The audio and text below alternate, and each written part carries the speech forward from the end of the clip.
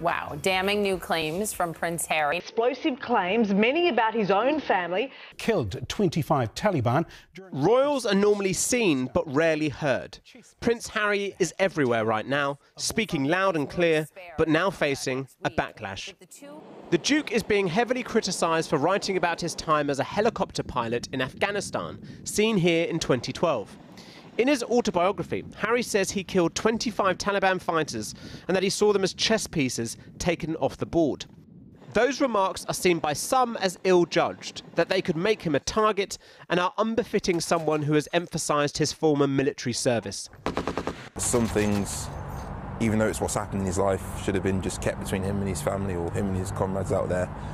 We didn't need to know certain things like how many people he's killed and so on, or him and William fighting. That's none of our business. So, yeah, I get what he's saying and what he's doing, but some bits he could have kept to himself.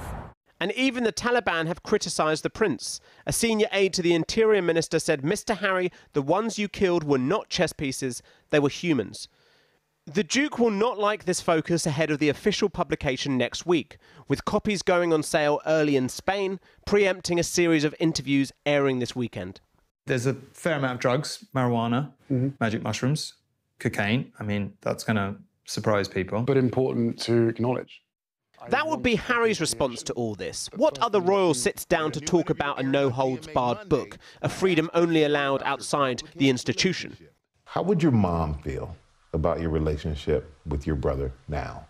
I think she would be sad.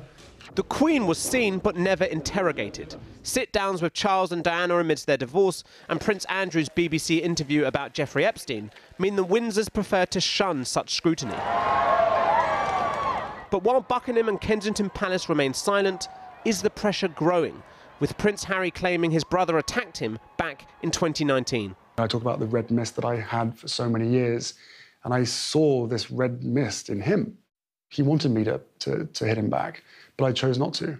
Harry may be publicly airing his early transgressions, but his stories go to the heart of the monarchy, with claims about the heir to the throne and allegations the Queen Consort leaked stories to the press.